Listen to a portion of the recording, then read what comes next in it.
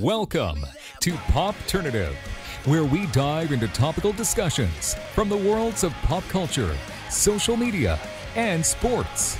Here is your host, Peter Remoliotis, aka PD Beats. PD Beats here from Popternative, speaking to Dan Weiss about Metal Lords, premiering April 8th on Netflix. Thank you so much for your time. Oh, hey, PD. It's great to meet you. Thank you for having me. Oh, absolutely. I love this film. So first off, thank you for this film. Big metal fan. We're seeing films, music becoming such a big part of movies specifically. Mm-hmm. So I'm just curious right off the bat, what's it like making a movie where music is the centerpiece, Dan?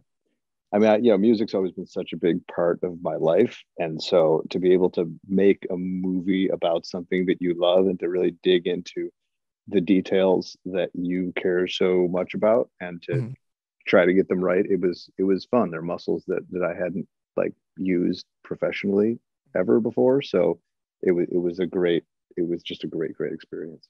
There's the coming of age and everything, but I'm just curious, because I'm a big metal fan. Did you see it as kind of an opportunity to introduce people to metal and get them familiar with metal? Yeah, I mean, that's a really good question. I really didn't.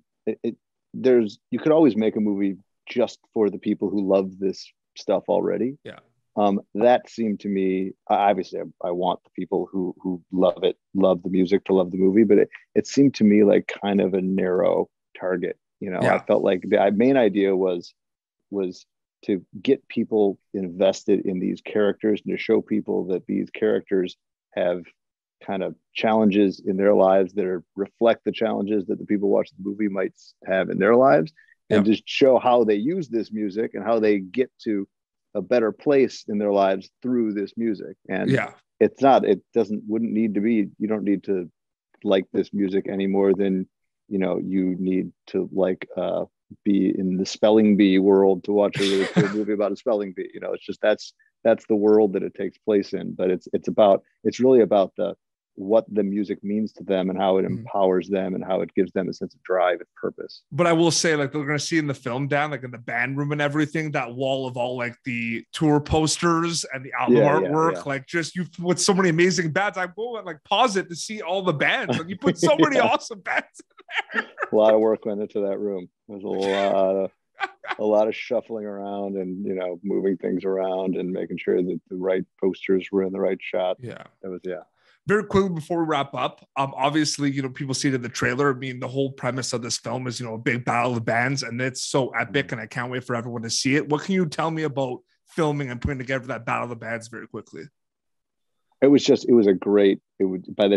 last thing we shot, and it was very well planned out by the whole team, and then the director and DP and everybody had put tons and tons of work and time into just making sure we had everything that we needed. And the kids, more than anything, with Jaeden and Adrian Isis, they put in so many damn hours just learning that stuff. And then under Tom Morello's tutelage, they took his advice and forgot of everything they'd learned and just went kind of hell for leather, just kind of to dig into the spirit of the music. And we were so happy with the finished result. I love it. Dan, thank you so much for your time. Metal Lords, April 8th on Netflix. Thank you so much for your time. Thanks, Peter. Thanks. Thank you for tuning in to Popternative. Make sure to check out our past episodes of Popternative on YouTube. Be sure to like Popternative on Facebook and follow us on Twitter. This has been an Autograph Communications production.